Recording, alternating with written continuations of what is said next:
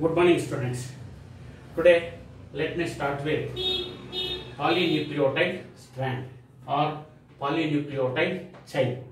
Yesterday we have discussed polynucleotide chain is nothing but a strand or a long molecule or a long strand is formed by the polymerization of numerous nucleotides is nothing but polynucleotide strand.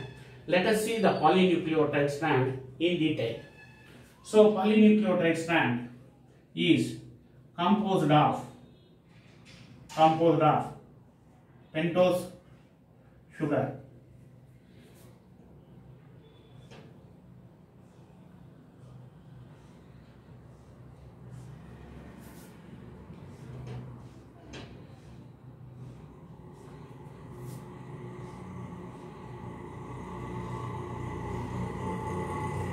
now the pentose sugar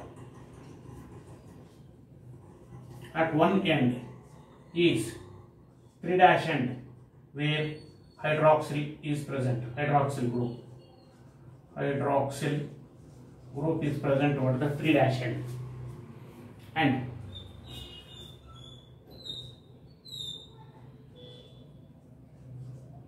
phosphate is connected to one more sugar. In the same way, phosphate is connected to sugar continuously,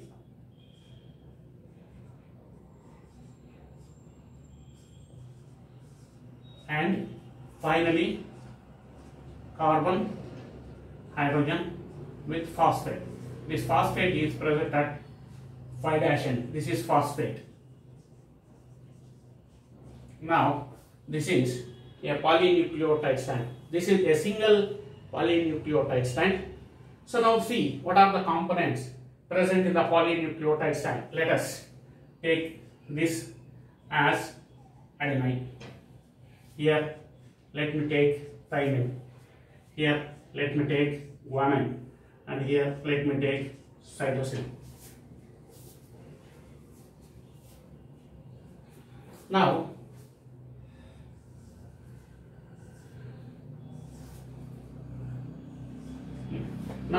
this is a single polynucleotide strand or a polynucleotide chain. Start with sugar, pentose sugar. To the pentose sugar, a phosphate group is attached, and we notice that the nitrogenous bases adenine, guanine, cytosine, thymine. Now what are the components of nucleotide? Deoxyribonucleotide in DNA and ribonucleotide in RNA. So this polynucleotide strand is composed of three components. One is a sugar, that is a pentose sugar, followed by second one phosphate, and the bases, nitrogenous bases. These are the three components which you notice in a nucleotide or a polynucleotide. Now at one end we notice the 3'. So that is 3'. The 3' is noticed at one end, that is hydroxyl OH group at 3' end, and the phosphorus or phosphate is present at the 5' end. Now this is a single polynucleotide strand. In examination, so this carries 2 marks. Suppose the question may be asked, write the double-stranded polynucleotide strand. For that we have to write one more sequence to complete the double-stranded polynucleotide strand. So now this is a single polynucleotide strand. Polynucleotide strand is nothing but a long chain or a long strand is formed by the polymerization of number of nucleotides. So a number of nucleotides combine together to form a polynucleotide strand or chain by the linkage. So in the linkage we notice the sugar is connected with the nitrogenous bases one side, and phosphate is attached to one more side. Now the three important components of nucleotide are sugar, that is a pentose sugar, and phosphate group, and one more nitrogenous bases. These are the three components of polynucleotide strand. Let us see the double polynucleotide strand.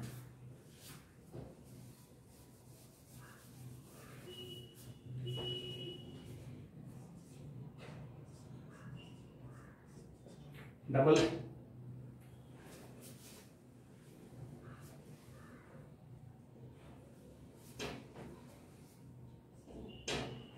polynucleotide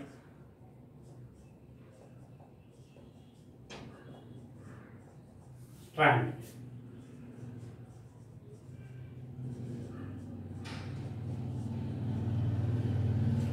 Double polynucleotide strand. Now this is single polynucleotide strand. Let me start with the double polynucleotide strand by using this.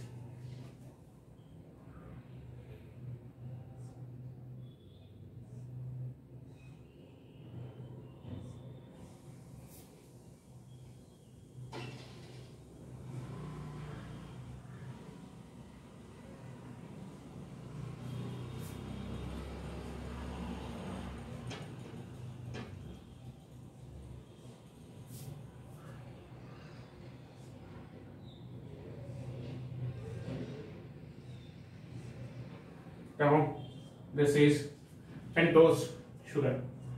Now, so here we have 3-OH. In opposite we notice the OH. So instead of OH we notice here phosphate.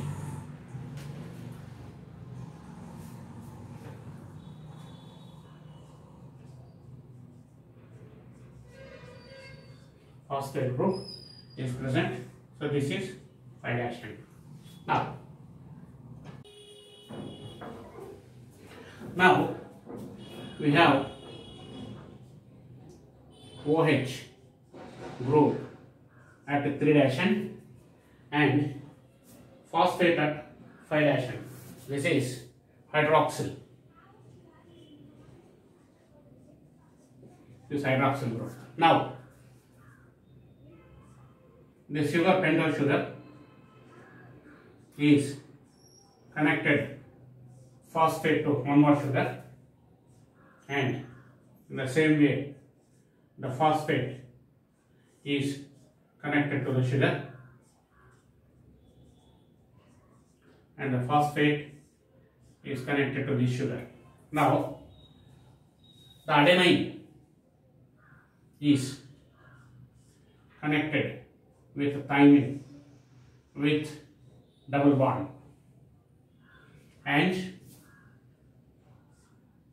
the thymine is always combines with adenine with double bond.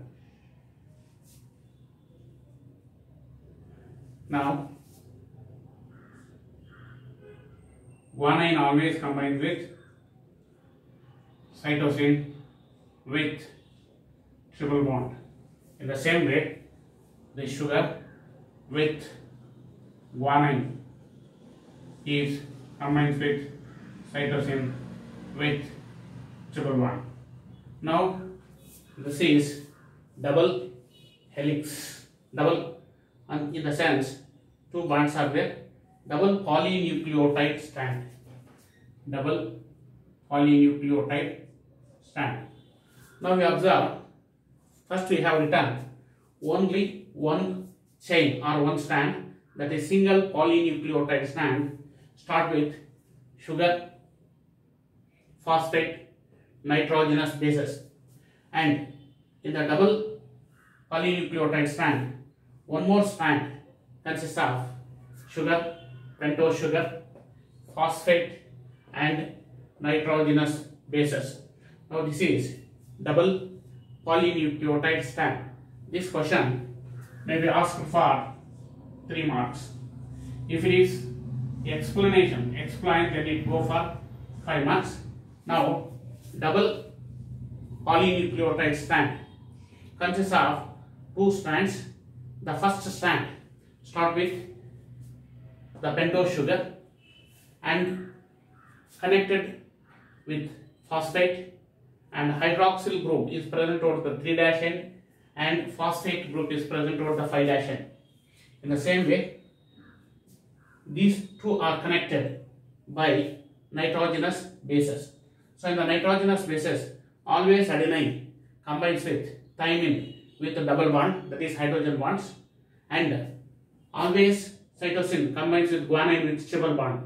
Now this is the way in which the double polynucleotide strand consists of two strands or two chains with pentose sugar, phosphate and nitrogenous bases. So these nitrogenous bases connect both the polynucleotide strands. So in double DNA helix model, we are going to discuss the polynucleotide strand in detail, but the components of this nucleotide are the three components of nucleotide, as we have discussed in the early, are pentose sugar, phosphate, and one more component, nitrogenous bases. So the type of sugar noticed is a pentose sugar, and phosphate, that is orthophosphoric acid, and we have the nucleotides, that is nitrogenous bases, which are connected. Now this is double polynucleotide strand. Now in this polynucleotide strand, so what is polynucleotide strand? We have discussed that a long chain or a long molecule is formed by the combination of number of nucleotides is polynucleotide chain. During the formation of nucleotide or polynucleotide chain, we notice three types of bonds. One is glycosidic bond, phosphoester bond, phosphodiester bond. Glycosidic bond is a linkage formed during the formation of nucleotide, that is between the nitrogenous base and the sugar, and phosphoester bond is a linkage formed during the formation of nucleotide, that is between the sugar and the phosphate. That means the phosphate is connected to the sugar, and finally dinucleotide, the two nucleotides are connected by a linkage that is called phosphodiester bond. So the phosphodiester bond is an important bond that links the nucleotides to form polynucleotide strand. Now this is about double polynucleotide strand. We have single and double, and by using this, next we switch on to structure of DNA, or double helix model of DNA, or Watson and Crick model of DNA. Now let me start with structure of DNA.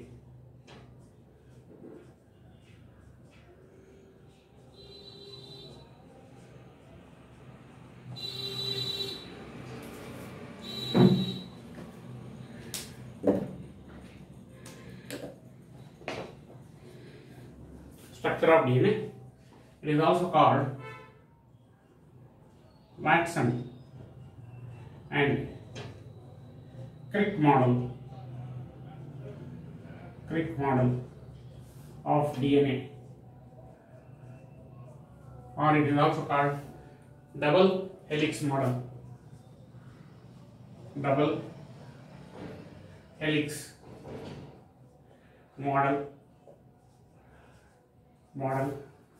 of DNA. Everything is same. Structure of DNA. It is also called Watson and Crick model of DNA and double helix model of DNA. So all the things are related to one question, that is structure of DNA. This question may be asked for 5 marks. Explain the structure of DNA, or explain the Watson and Crick model of DNA, or explain the double helix model of DNA. Now when we take into consideration of double helix model of DNA, the double helix model of DNA was proposed by Watson and Crick based on the DNA diffraction studies carried out by Wilkins and Franklin. Based on that, Watson and Crick proposed a well-known model called double helix model of DNA. Now, in this DNA, Chargaff is also very important person. Based on the base sequence of Chargaff, Watson and Crick proposed this model, that is double helix model of DNA. Let us see the double helix model of DNA in detail.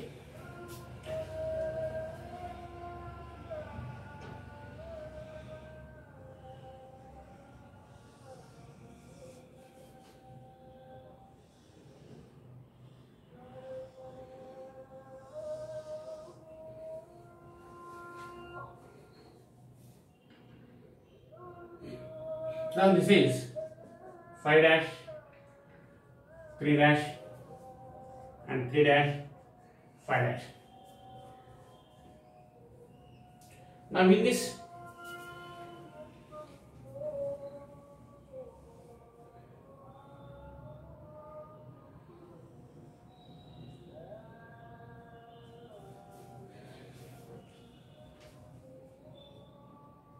now Watson and Crick proposed double helix model of DNA. DNA is composed of two polynucleotide strands. The two polynucleotide strands, this is one and this is one. These are the two polynucleotide strands. These two polynucleotide strands twist in a right-handed twist. In a right-handed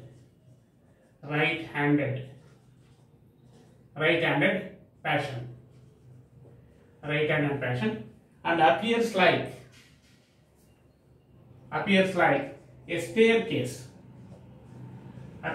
a staircase. Now, double helix model of DNA is composed of two polynucleotide strands. This one, this one. This is one polynucleotide strand. This is one more polynucleotide strands, two polynucleotide strands. These twist in a right-hand fashion and appears like a staircase. Now, the two polynucleotide strands which are opposite, anti-parallel.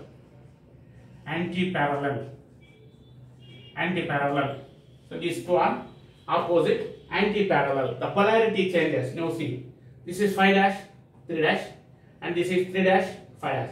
Like this, one of the strands start with 5 dash, 3 dash, and one more strand with 3 dash, 5 dash. Opposite. These two are opposite, anti-parallel. So this is 5 dash, 3 dash. This is opposite 3 dash, 5 dash. Hence it is anti-parallel in nature. And the complementary. So base pair. So the base pairs are complementary. That means now here adenine is present. This adenine pairs with thymine. Suppose thymine is present, it pairs with adenine. Cytosine is present, it pairs with guanine. Guanine is present, pairs with cytosine. Guanine is present, pairs with cytosine. Now this is the base pair. Now this is a base pair. 1, 2, 3, 4, 5, like this. So in this base pair, it is complementary base pair. Complementary means always adenine pairs with thymine and always cytosine pairs with guanine. That means one of the purine combines with pyrimidine and with the double and triple bond. Later we will see that. So now the two polynucleotide strands are opposite and anti-parallel. 5 dash, 3 dash, 3 dash, 5 dash, anti-parallel, and base pairs complementary. Always adenine pairs with thymine, always cytosine pairs with guanine. Now this is complementary base pair. Now, so when we observe this, the amount of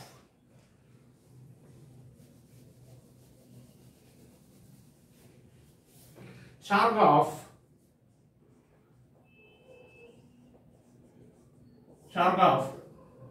proposed Chargaff's base equivalent. Chargaff's base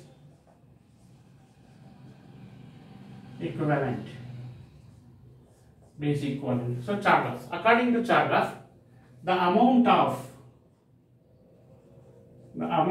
purines is equal to amount of pyrimids. According to Chargaff, base equivalent rule. This is Chargaff's base equivalent rule.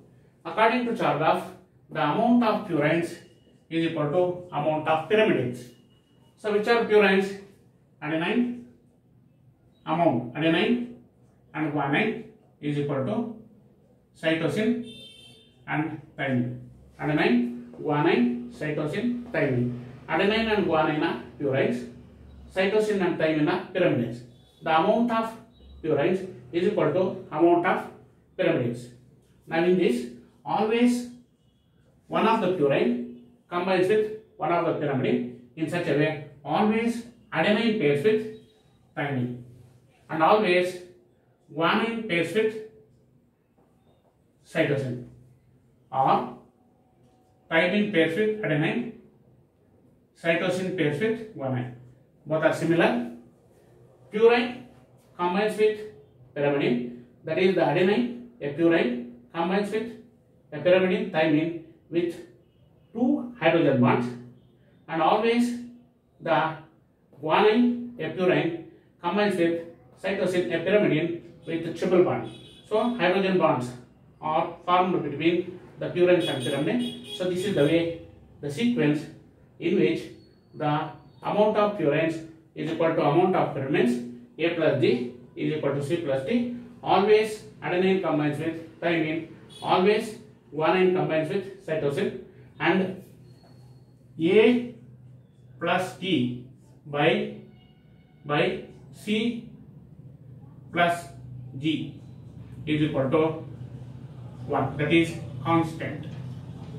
So this is constant for a particular species, and for other species this may vary. In this particular species, adenine plus thymine by C plus G is equal to 1. This is constant. Now this is called Chargaff's base equivalent or Chargaff's rule. So what is Chargaff's rule?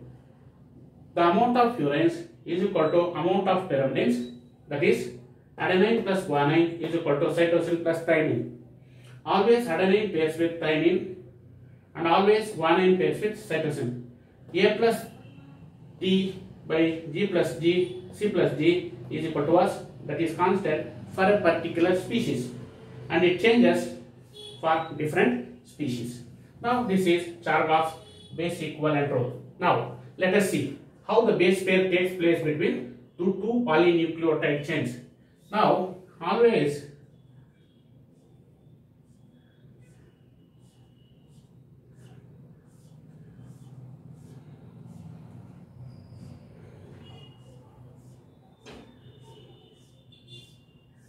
now these polynucleotide strands are connected with adenine pairs with thymine, cytosine pairs with guanine, thymine pairs with adenine, guanine pairs with cytosine, cytosine pairs with guanine, adenine pairs with thymine, cytosine pairs with guanine, thymine pairs with adenine, adenine pairs with thymine, guanine pairs with cytosine. Like this, the base pairs. The base pairs are attached from one polynucleotide to another polynucleotide. This is base sequence. Continuously takes place till the end. Now,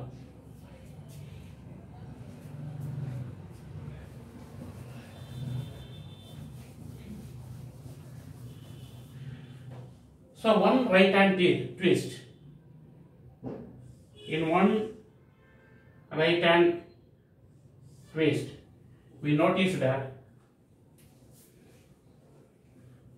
one right hand twist, we notice 10 base pairs.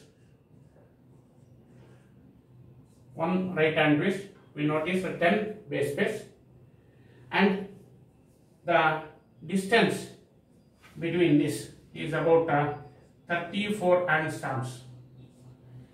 This measures about 34. This is about 34 angstroms. Now the distance between one nitrogenous base to another nitrogenous base is about 3.4 angstroms, and the distance between one polynucleotide strand with the another polynucleotide strand is about 20 angstrom. This is measurement. This is very important. So question asked for 5 marks. First you have to draw the diagram with the two polynucleotide strands. One of the polynucleotide strands start with 5 dash, ends with 3 dash. Another polynucleotide strand start with 3 dash and ends with 5 dash. And hence the two polynucleotide strands are opposite, anti-parallel, as the polarity become opposite, and the complementary base pair, always adenine pairs with thymine, always cytosine pairs with guanine. So adenine always pairs with thymine with double bond, cytosine always pairs with guanine with triple bond. So this hydrogen bond sequence is also noticed, and hence the complementary base pair is noticed. Now one right hand twist, we notice the 10 base pairs, 1, 2, 3, 4 like that, 10 base pairs are present, and it measures about 34 angstroms, and the distance between one base pair to another base pair is about 34 angstroms, and the distance between one polynucleotide strand to the another polynucleotide strand is about 20 angstroms. These three are important.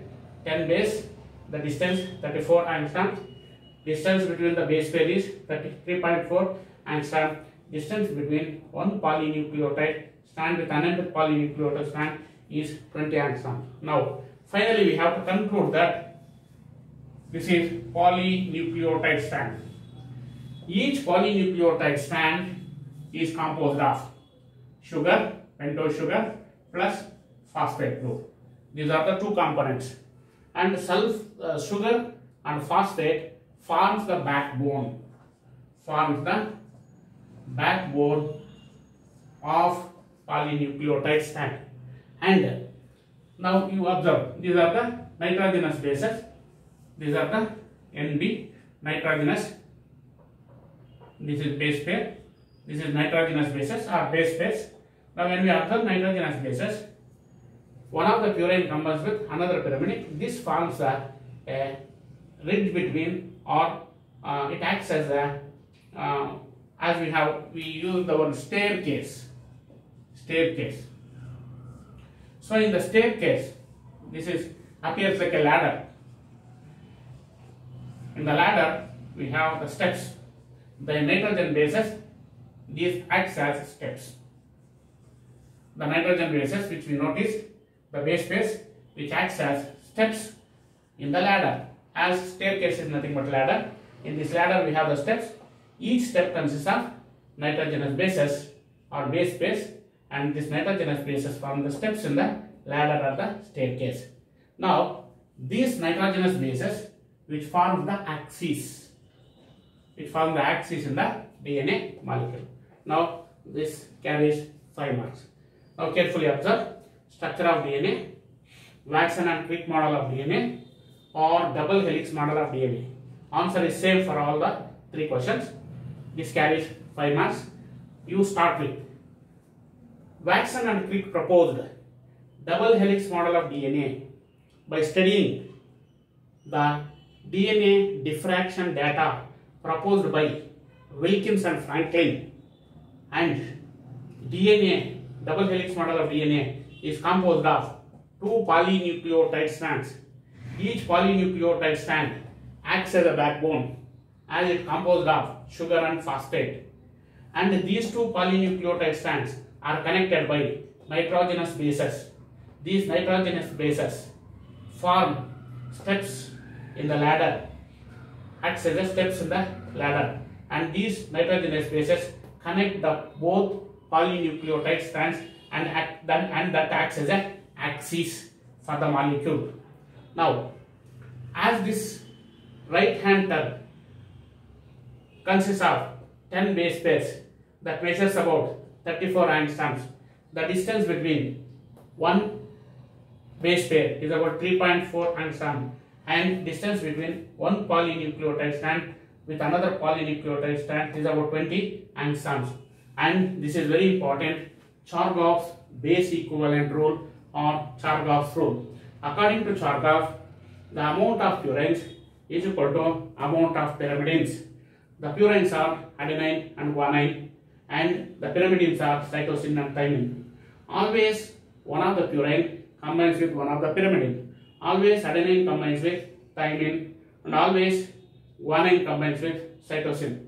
Always adenine combines with thymine with double bond, and always cytosine combines with guanine, or guanine combines with cytosine with the triple bond. These are the hydrogen bonds present. Now A plus T by C plus D is equal to 1, that is constant for a particular species, and this may change from species to species. Now this is the explanation part for double helix model of DNA or Watson and Crick model of DNA. And here we have to mention one more. We come across two grooves. These are the two grooves. One is major groove and minor groove. So now this is gap is more. This is called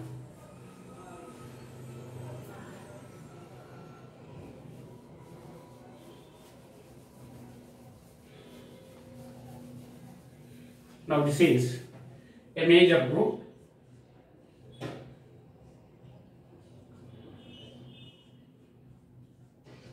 and this is minor groove.